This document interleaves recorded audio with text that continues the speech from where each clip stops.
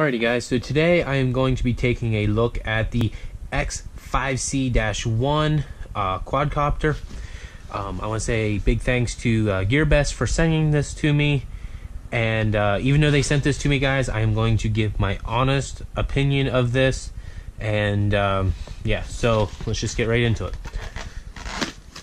So go ahead and open it up here. Alright, so it pretty much just slides out. On top you have the manual. Go through here, it's basically the standard manual telling you about the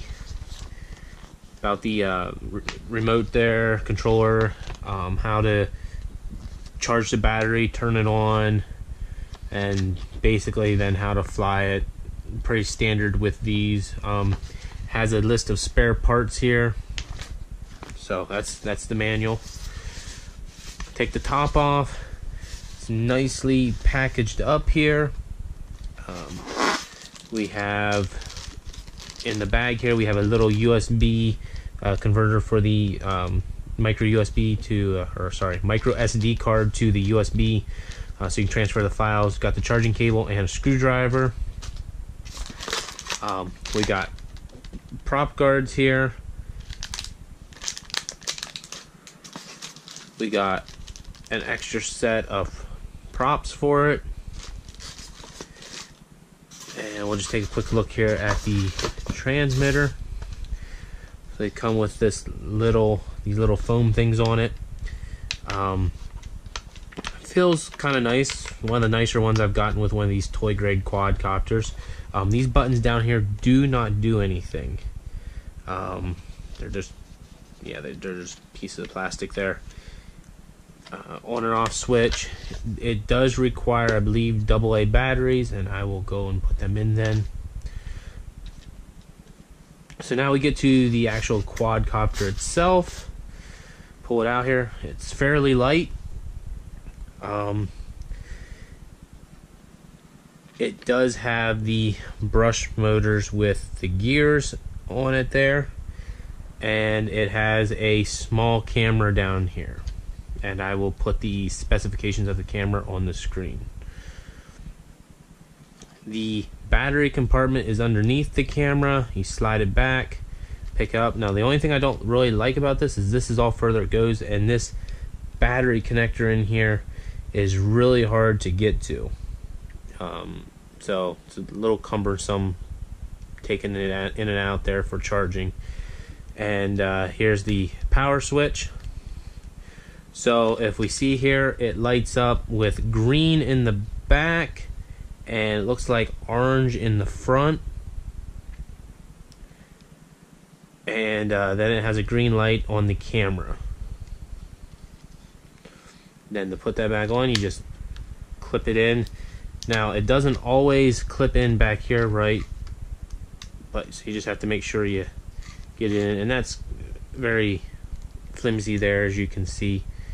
Let me turn this lights off. It does come also with a small micro SD card here, so that can just go in there. It's 4 gig SD card. So first impressions, looks fairly nice.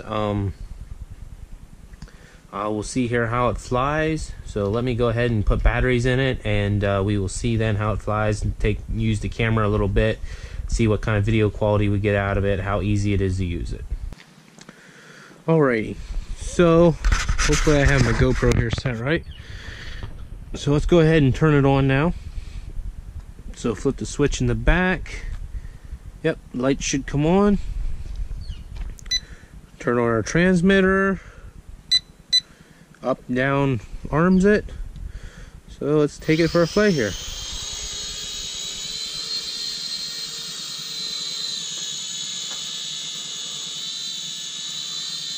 Okay. Hover's nice. You need a little bit of fine tuning here, but I'll get that then. Not a lot of punch.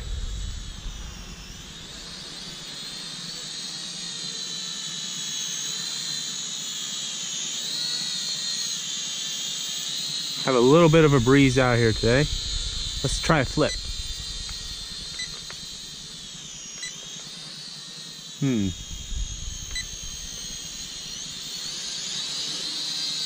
Okay, that didn't work, so maybe I have the wrong button here. There's medium rate.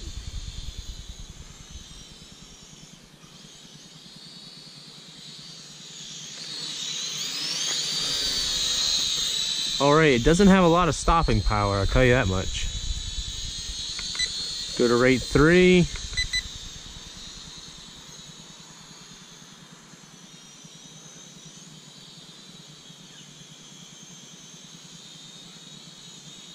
It tends to want to drift, so when you let off the stick, it'll just keep going.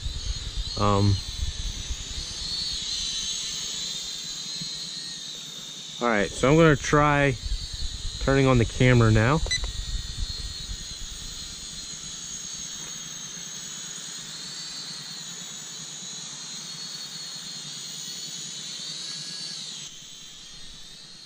Alrighty guys, so for the rest of this flight video here, I was having too much fun and forgot to actually say anything, so I'm just going to do the voiceover here.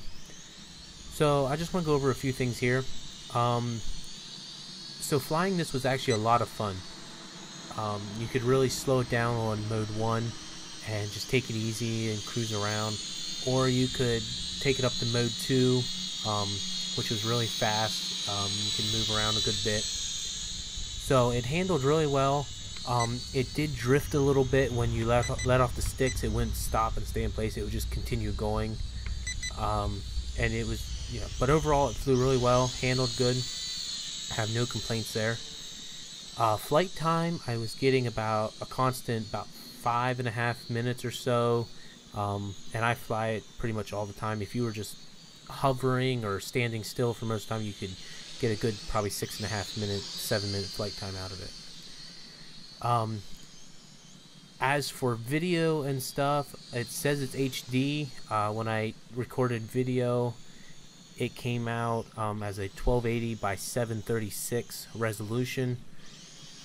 It does look pretty good. I'll have a video clip here towards the end that you guys can watch of another flight I did. Pictures, it does 2560 by 1440. So the pictures actually turned out really good, and I'll see if I can put a couple of the ones that I took up on the screen now. But overall, I'm really happy with it, and I'm not just saying that because Gearbest sent it to me. I actually genuinely enjoyed flying it and just racing it around the backyard. As for actual camera quality and stuff, for this price of a quadcopter, it's really good. The only thing about it is it's tilted too far up, so when you're flying at higher speeds or whatever, you're looking straight down at the ground. So you either have to be really high or just slowly going across, you know, just to get that good video footage. A couple other things I didn't really like about it, and I mentioned this before, was the way the battery mounts in. It's really hard to get the cable out so you can charge it again. I have a hard time with that.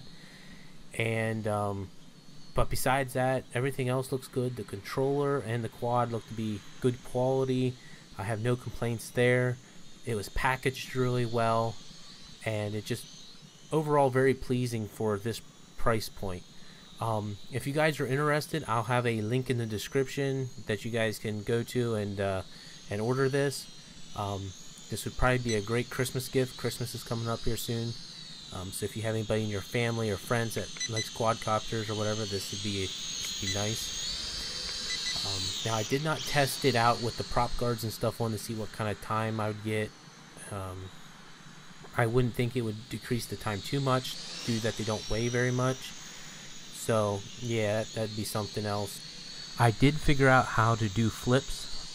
You gotta hold the right bumper button while selecting your direction. You can't just hit it and then do the flips. So you do have to hold it and choose your direction. And there was very little drop once it came out of the flip. It recovered very well. So that's a plus to it. But yeah, overall I'm really happy with this quad, and I think you guys should go out and get it. and have a lot of fun with it. Alright, so now I'm going to be posting a quick video here at the end of the actual camera quality, and you guys can see how it looks.